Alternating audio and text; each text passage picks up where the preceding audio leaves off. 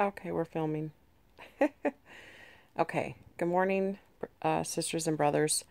So, last night, I was given a dream by the Lord, and in this dream, I had went to a place called Dodge Ridge, where people go and ski.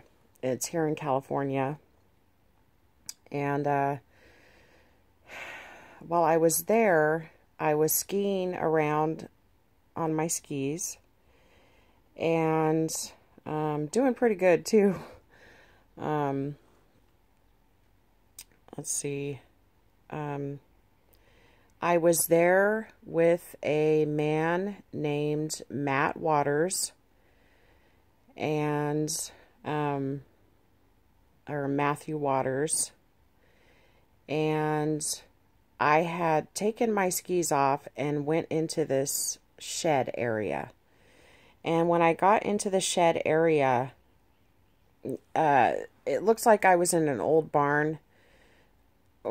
So you walk into like an old barn, a smaller barn or a shed, and there would be partitions like stalls. And to open these stalls, there were little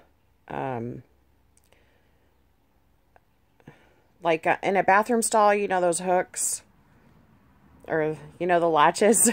Sorry. The latches, well, there was those type of fitting on each of these stalls.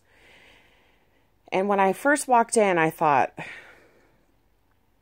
I was thinking, where am I? This is really crazy, creepy, old looking. And outside of one of these stalls, as I approached, I saw a pile of dung or poop, and it was runny and just gross. And then the smell hit me. It was really disgusting. And so I opened the stall and I peeked in and I looked around, and I saw all these dogs laying down in like little cubby shelving, I guess, like on hay, like how a chicken would lay in a roost inside of a chicken pen. And there were 2 rows all around the stall. There were all these dogs, and I knew that these dogs were they were sled dogs, and they were really sick. Some, their ribs were showing. They were laying in their own feces. They were almost dying. And I remember feeling really, really sad because I knew that these dogs, they had been given a job to do. I mean, they were sled dogs, but they weren't doing what they were supposed to be doing. They were sick, and they were laying in their own excrement, and they were malnourished. They weren't fed right. And so anyway, that was the end of that. And when I woke up, I was thinking about it. I was like, Lord, well, what are you trying to show me? Because obviously there's something to that dream. I don't just, dream stuff like that. And in the Bible, the Lord mentions that a dog is referred to a Gentile, an unbelieving Gentile, or an unbelieving Jew, someone that is not a part of the new covenant, but they are a part of the old law of Moses. So they haven't come into the fullness of the sheepfold in belief upon Jesus Christ. So I was thinking, so here's all these sick dogs, sled dogs. They were huskies. That's how I knew they were sled dogs. And they're just sick. They're dying. They're malnourished. They're underfed. They have diarrhea, and they're laying in here, on this hay, and And I'm thinking, okay, so we could liken this to people that have been called by the Holy Spirit. They've been called by God, but they are not being fed right. They're not receiving the true gospel of Jesus Christ. And because of that, they're sick. They're laying in their sin. They're not spreading the true gospel. They're not being used according to how they were called by God. Many are called, few are chosen. And so I remember thinking this is really sad because these are just beautiful dogs and they're just laying here wasting away. They're sick. Anyway, so, you know, dogs represent, the Lord even referred to Israel as a dog because the dog had been cast out. The Lord referred to another woman as a dog that had been put outside, you know. And so, I don't know, pray about it, you guys. This is what I got from it, but we have been chosen. We have, you know, I took it as like these dogs have been chosen from the beginning of the world, but they just have not got there yet. They have not heard the true gospel preached out of somebody's mouth. And they're not going around doing what they're supposed to be doing, which is bringing the gospel of truth to whoever they can, you know, and they're sick. They're dying in their sins because they're still under the law of Moses, the old covenant. They're not under the new covenant of Jesus Christ and his finished work on the cross. They're still sitting in their sin because they believe that they have to work for their salvation. They don't believe that Jesus' grace and his finished work on the cross is enough. And that's really sad. That's really sad because if you're still relying on your own works and the law, then you're not in grace and your sins are not covered. So it really made me sad when I seen those dogs laying in there. Here they have a purpose. They're made beautifully and fiercely, you know. But they're just not they're dying. They're sick. And I believe that that's what the Lord is saying, is that, you know, we have a mandate. We have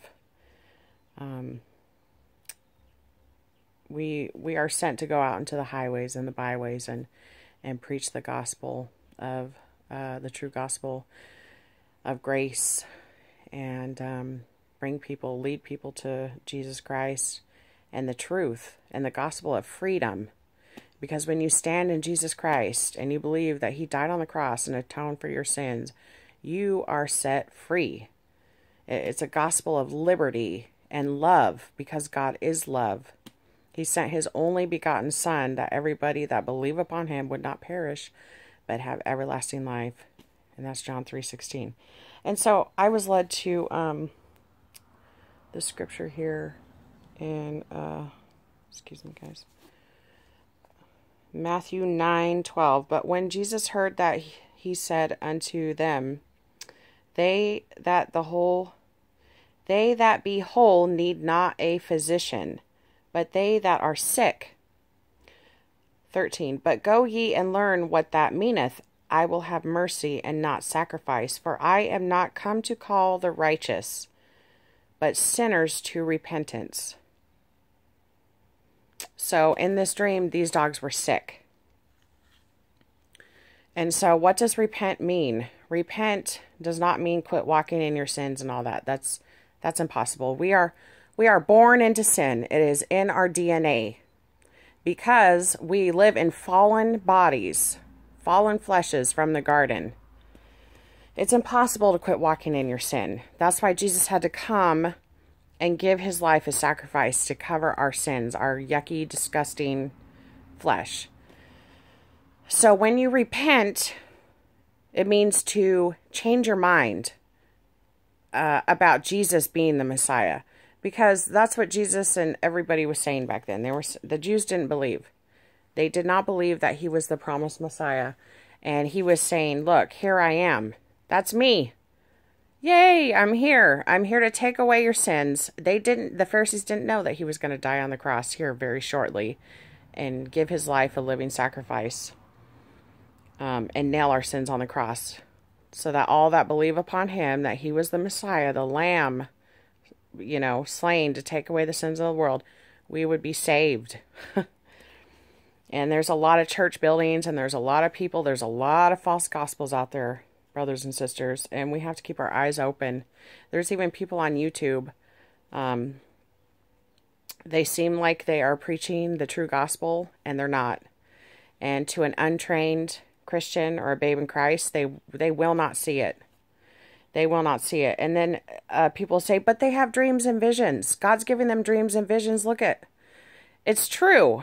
He is giving them dreams and visions because he's teaching them. He's trying to show them that, and they don't realize it, but the Holy Spirit is trying to lead them into all truths and teach them about grace and law. So they're not, what they think in their mind is truth, they're not going around infecting other people with a false gospel. So just because someone's having dreams and visions, and yes, the Lord is speaking to them, they a lot of times they twist it around, and they try to, turn the dream into something that it's not. It's really the Lord teaching them and showing them, look, I died for your sins, and you don't have to work anymore, because my blood is sufficient enough. My blood covers you and your filthy rags, your filthy flesh, and your yucky sin. It's my righteousness, not your righteousness, that's going to earn your way to heaven, because you can't earn your way to heaven. Only God and his righteousness imputed to you is what makes you righteous, not anything that you do. And as I watch a lot of these people's dreams on YouTube, I realize that. I'm like, no, that's not what the Lord's trying to tell you. The Lord's trying to tell you that, you're walking in law. You're living your life in law, and you're putting other people under fear, guilt, shame, and condemnation, which there is no more condemnation if you stand in Jesus Christ and you believe in Jesus Christ and you have accepted him as your Lord and Savior. Therefore, there is no more condemnation to those who stand in Jesus Christ. And so these people are saying, some say, oh, the Lord told me I'm left behind, or, the Lord told me this, or the Lord told me that. And they'll share their dream and they'll totally misinterpret it. That's not what that means.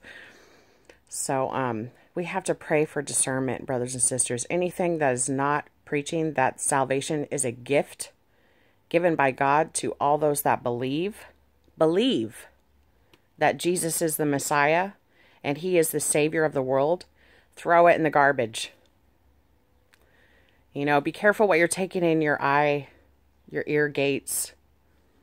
Be careful, because you could be overeating. You see what I mean? You're overeating. And the Lord told me that one time, you're overeating. You're watching all these other things. And they're misinterpreting. They're giving you the wrong food. You're becoming sick. You're supposed to be out there hauling that sled, helping people, bringing people to the true gospel, and you're listening to every other person. And that's not the truth. That's not the true gospel.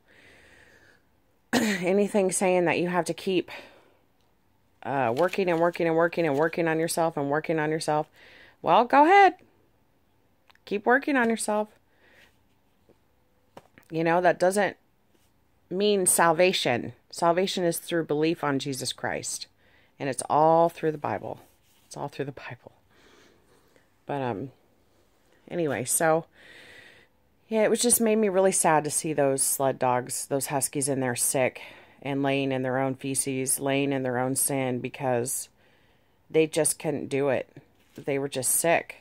And, people that are sitting in unbelief or haven't been grafted in are referred to as dogs. And if you believe that you have to do it yourself, and then to get into heaven, you have to do this and all this stuff all your life, and then maybe you'll get into heaven. That's a lie from the devil. That's a lie. Don't believe that. And don't believe anybody that's trying to tell you that either. That's a lie. And if they're saying, well, I had a dream about this and that, then you need to, that person needs to really think about what their dream was talking about. And really, really have discernment and really go to someone that knows how to interpret dreams. And ask, Scripture. Scripture will interpret your dreams. And really pray about what you're watching on YouTube. Because you can't be like the Pharisees. They go around preaching old law. And if you want to stay in the law and do works, you better put an altar out on your front lawn or in your backyard. And go down to your local livestock auction and buy some doves and sheep and cattle and stuff. And get your altar set up. And go do your sacrifice. And make sure you have your priestly garments and every other thing too. Or else it's not going to count. Because if you broke one law, you've transgressed the whole law. All of it. You're guilty before God. But if you believe on Jesus Christ and you believe that He died for you, and you believe that He was the promised Messiah sent to die on the cross and take, and you confess with your mouth and you believe in the heart that Jesus Christ is Lord. He was raised from the dead on the third day. He took away your sins. If you've said that prayer, Lord, I am a sinner and I need a Savior. Save me, Lord. Fill me with your Holy Spirit. And you believe that you're saved. You're saved. It is finished. There's not much more I can say about that. But I know a lot lately that the Lord has been giving me a lot of dreams about how we need to be spreading the gospel of truth and telling people about the kingdom of the Lord. And the kingdom of the Lord is very near. And He is coming so soon, brothers and sisters. But anyway, this is going on 18 minutes now. But anyway, I love you guys. And I hope you're having a blessed day today. And remember the true gospel grace. It's grace. It's our faith. When the Lord comes back, He's going to be looking for who has faith. Who has faith and who's filled with my Holy Spirit and who's waiting for me. All right. I love you guys.